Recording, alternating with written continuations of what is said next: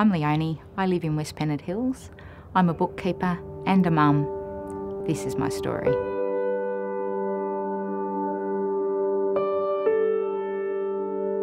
Yeah, so I was 39 when I first got diagnosed. I was quite shocked because I was on every committee and, far too busy, and no, that can't be me. And I think the support of my family helped me while you didn't feel like you were normal or adequate, I guess.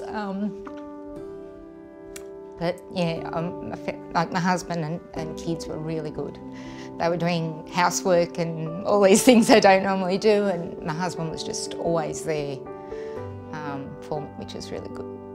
Yeah, and I found really moving. I was really touched, and I was just amazed at the community spirit and just people's stories and what people were doing that had lost loved ones, or it was just amazing. I was just amazed.